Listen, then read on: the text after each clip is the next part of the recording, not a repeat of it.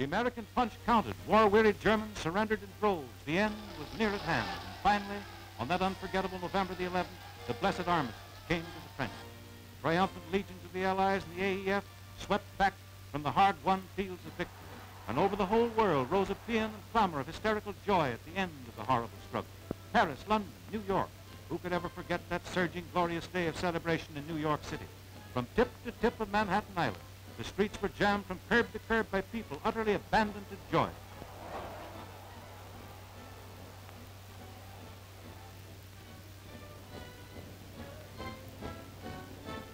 It was unbelievable, incredible, dazing and dazzling. The American spirit, unchained and soaring, something to be seen,